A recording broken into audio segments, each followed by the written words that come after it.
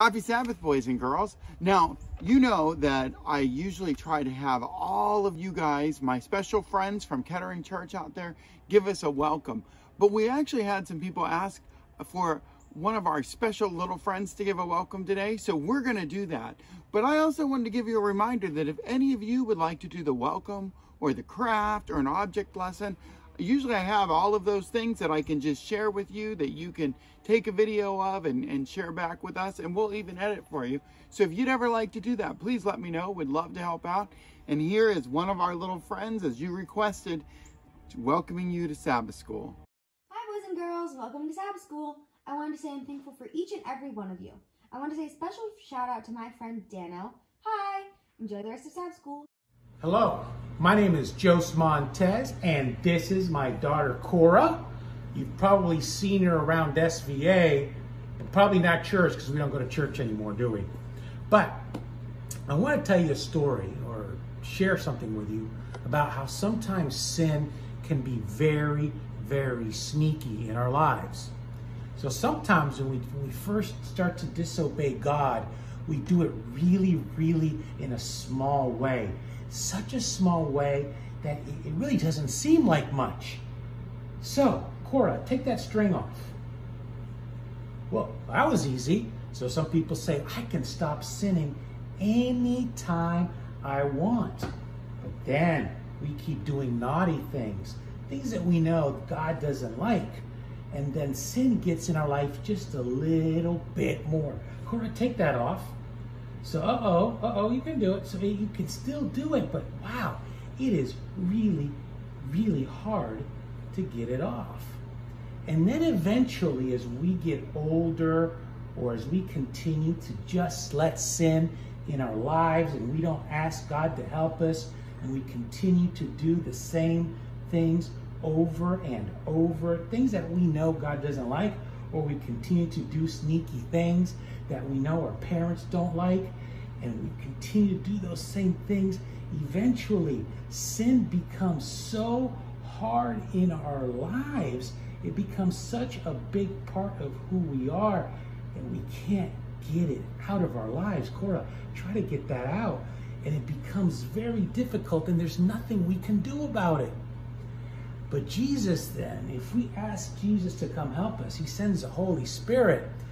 And it's like scissors coming into our lives, helping us become better and better and better. And eventually, he can free us from our sins. And we are free again because of God's love and his help for us. So this week, as you go about doing what you do, remember, don't have sin in your life. Eventually, it'll be really hard to get out. And the only thing that can help us is Jesus.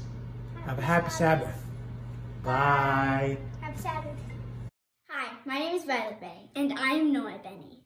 Today, we will be making gratitude pumpkins. What will you be needing is some scissors, a black marker, tape, if you want to, a stapler. And you would also need construction paper, green and orange. The first step is you will trace out your hand on the green construction paper.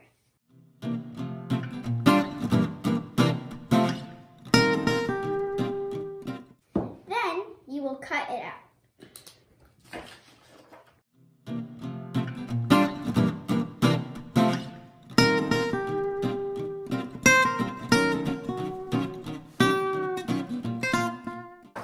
Like this. And then you will write, I am thankful for.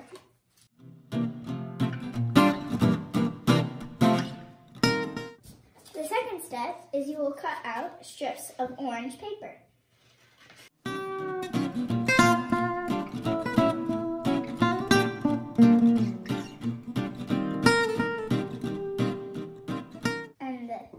And then you will write what you're thankful for on the strips of paper.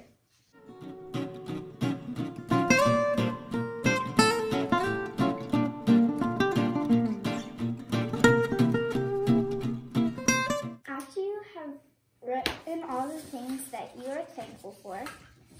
You put them on top of each other like this. But you flip them over upside down.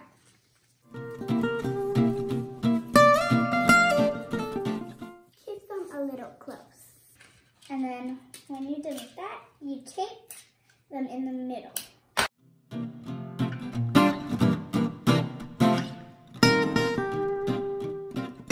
And then you flip it over. And tape that side.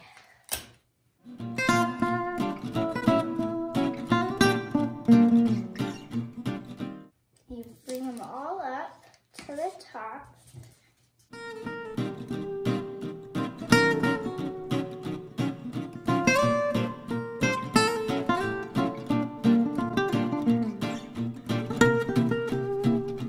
And you tape the top.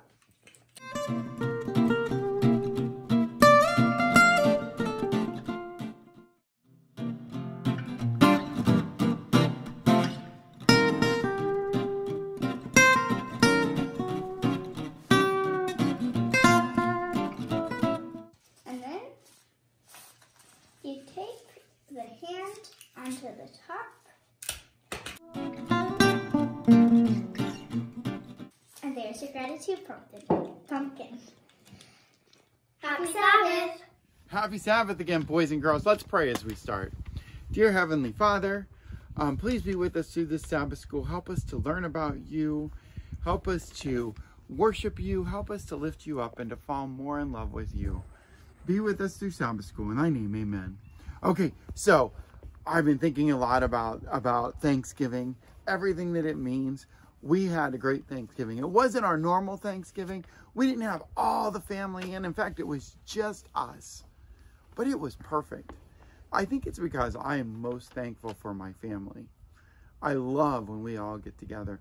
We have a lot of fun. We spend a lot of time laughing at our Thanksgiving dinner. I love that. I believe God really blessed us. Coming back to people, we're here in our country where we have a freedom of religion. We can worship God. We can have a Thanksgiving dinner. We can pray. We can do all those things. And it's amazing. And if you go back in history and you look at this, we were just studying this school year. And, you know, the pilgrims, they came here to get religious freedom. I mean, that's what it was all about, is they wanted religious freedom.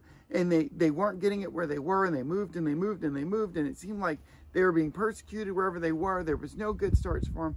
And they decided to start over again in a new country, and they came to America, and they got here. And then you think about Thanksgiving and how it fits into it. That first year, in fact, I read, one of the historians wrote, the first year, right around Thanksgiving time, they were so short on food. They were so short on food that they had rationed everybody down to 4 kernels of corn a day. That was their meal, 4 kernels. I mean, that's not even a handful of food. And then the next season, they learned how to plant and harvest with the help of the Indians, and they grew a great harvest, and food was something that they had. And they were so thankful that they took a day to worship God and praise Him. Actually, the funny thing about it is a lot of people say that a lot of them took the time and fasted to pray, to use the time that they would have eaten to pray to God. But we turned it into eating food. And I'll tell you what, if you think about them having 4 kernels of food, we had a giant table of all kinds of food. It was amazing. We didn't have all of our family, but we seemed to have all the food. And food is what's interesting, because it directly ties into our lesson today. If you had looked in 1 Corinthians 8, Paul was talking about there, he was specifically talking to people who were having conflicts over food. Isn't this crazy? So you had some of the Christians at this time believed it was okay to buy and to eat leftover food that had been given to altars. Given to idols, altars, given to idols. had been, we said, this food is for the idols. The idols didn't eat it. Now we can get rid of it. It had been blessed by the idols, or whatever they would say. They believed it didn't matter. They don't believe in the idols. They believed in God. They could eat the food that had been given to idols. They were okay with it. But then you had another group, and they were more prideful because they wanted to abstain from anything that might not look right. So they ate nothing that looked like it was out of Christian alignment. They wouldn't eat food that was around an idol. They wouldn't eat anything like that. So here you had one group that would eat that, the other group that would eat anything that wouldn't eat any of it. They said, no, we don't want it. We are going to be perfect, holy followers of God. We're going to create additional rules to make sure we're following God. And then you still had others, and they were saying they don't care. They'll eat anything, they'll do anything because God has already forgiven them. It's already taken care of. There's nothing there to worry about. And you had these three groups that were fighting amongst each other. Through all of this, all of these Christians that believed together, that were from the same church in essence, the same family, all of them started to become super unkind to each other. Have you ever had somebody be unkind to you? Have you ever been unkind to somebody? You know what the Bible tells us about that? In 1 John 3:15, it says, if anyone hates his brother, he's a murderer. All these Christians that were being unkind, I don't think that they were murderers. And I know that I've been mad at somebody before, but I wouldn't have murdered them. But that's what it says. It says a lot of this hatred, this anger, this unkindness comes out of conflict. In fact, we often call it a selfish conflict. A selfish conflict is a conflict that happens and we hold on to it. We refuse to let it go. So if somebody did us wrong, what we're going to do is we're going to remember it. We're not going to let them live it down. We're going to harbor it. We're going to hold it against them. We're going to have conflict against them. That's not what we want to do. No, in fact, this is kind of what started happening in the Bible. What we find out was when you start holding this selfish conflict, it starts to destroy relationships. It starts to destroy friendships. It even starts to destroy families. Conflict is no good. So the problem is that they were so caught up in selfish conflict that they've had lost sight of unity. And in unity, when we can come together and love and share and talk about God, we begin to show God's love. It grows in this group of people and it begins to spread to others outside of there. Soon you have other people coming to see what this special thing is that you have in the unity that you have. So, selfish conflict, the best way that we need to handle conflict is we need to forgive. We need to forgive it and forget it. We need to say, I felt there was a conflict. It's over. I'm going to let it go. And we need to get back to loving our friends, to sharing Christ. We need to put Christ in our lives, because the actual opposite of the conflict is when we love each other, we care about each other, and we show God to each other. And when you get that, we start to spread the good news about God. Because when it gets in our heart and we're talking about God, we're sharing God, we're loving people in God, we can't help but let it grow. Even we don't want to. We end up smiling when we shouldn't be smiling. We think about people when we shouldn't be. When we think about how we can love people. We see a neighbor struggling, raking up their leaves, and we end up helping them out.